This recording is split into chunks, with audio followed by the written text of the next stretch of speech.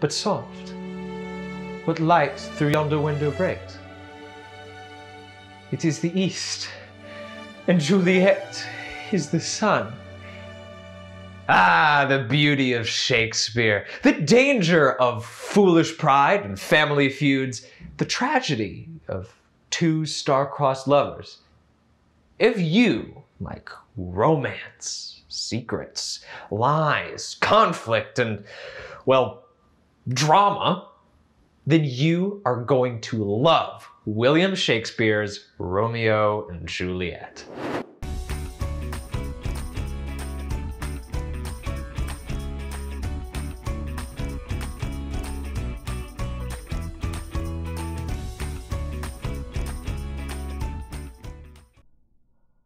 A drama, like a play that's written for the stage or a screenplay that's written for a TV show or a movie, is its own form of literature. Like a novel or a short story, a drama is a narrative. It has characters, settings, and a plot. It provides exposition, an inciting incident, rising action, a climax. You guys all know the drill by this point. But what makes a drama different is that it's divided into acts and scenes instead of chapters. And it's told mostly through dialogue. That dialogue is written as lines for characters to say. And it's written not necessarily to be read, but to be performed. You don't get description and explanation. You just get to sit back and watch the action unfold. Like this back and forth about biting your thumb right here. This is actually straight out of Romeo and Juliet. This play gets pretty crazy. William Shakespeare is probably the most famous playwright or creator of dramas to ever live. He was born in a place called Stratford-upon-Avon in the English countryside in 1564. Queen Elizabeth I was the monarch of the time period, ruling over England and Scotland from 1558 to 1603 during the latter part of the Renaissance.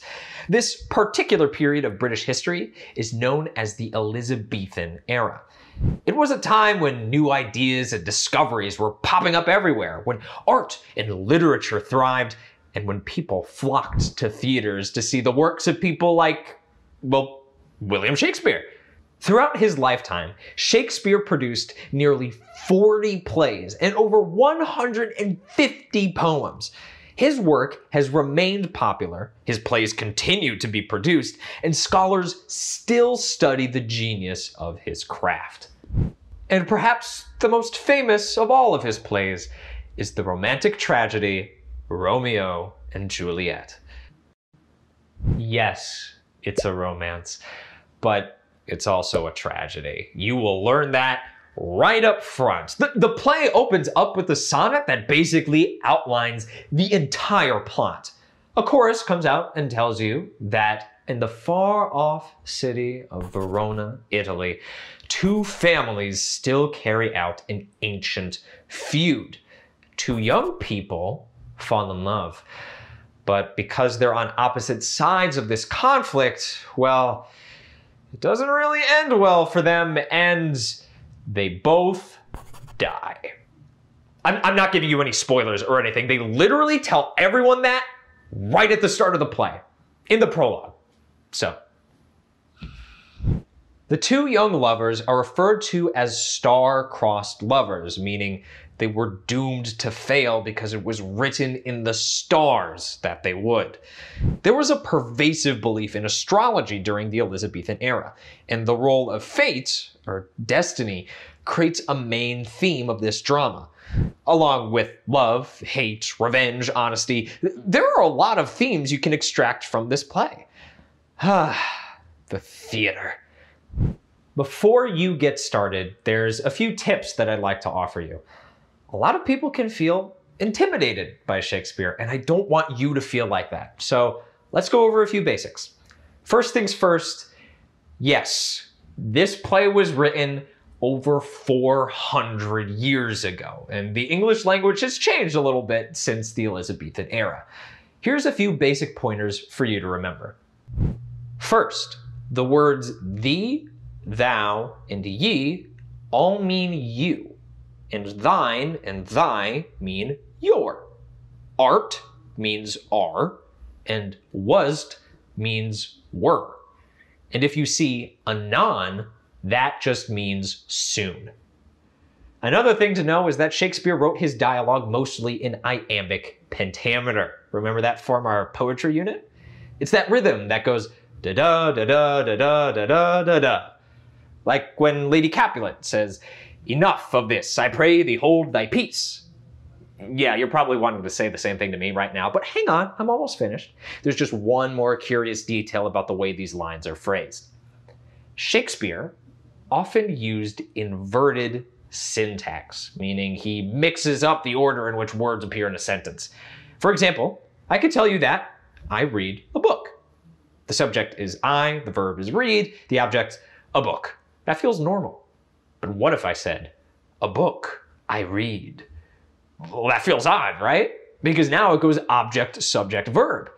You'll find some of this inverted syntax in Romeo and Juliet, like in Act 1, when Romeo's mom is looking for him, and instead of asking, "Have you seen Romeo today?" she says, "Oh, where is Romeo? Saw you him today?" Saw you him? Who says that? Well, Lady Montague says that.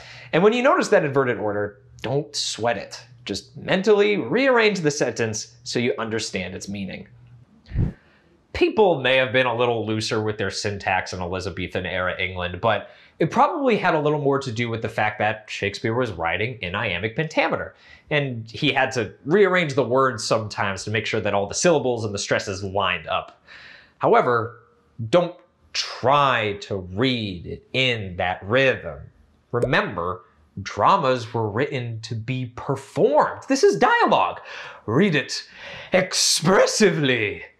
Or at the very least, you should try reading it out loud. Or better yet, if you can, get a group together to do it. And don't rush it. You might find that it takes a few readings of a scene before you truly understand it. You'll probably also encounter some challenging vocabulary, so don't be afraid to look words up. That's how we learn. Okay, one final thing, really. We are going to be front-loading with a tool called Set the Scene. You are going to be reading a little blurb that basically gives the main idea of a scene before you read it. This is just a little extra support to help you make the most of your reading. All right, now I think we're finally ready. Take your time, enjoy the drama, and be sure to keep some tissues nearby. In the words of Shakespeare, "For never was a story of more woe than this of Juliet and her Romeo."